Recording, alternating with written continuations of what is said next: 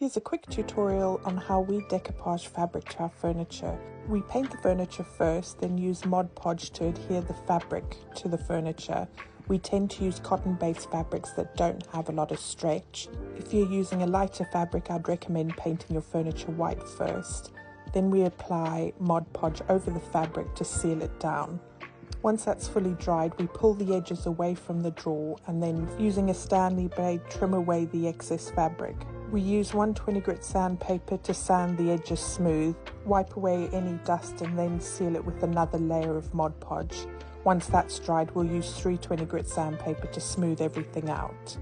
Then it's time for paint touch-ups along the edge and seal it with Polyvine Decorator's varnish. Attach the handles and you've got a beautiful fabric decoupage piece of furniture. Follow us for more.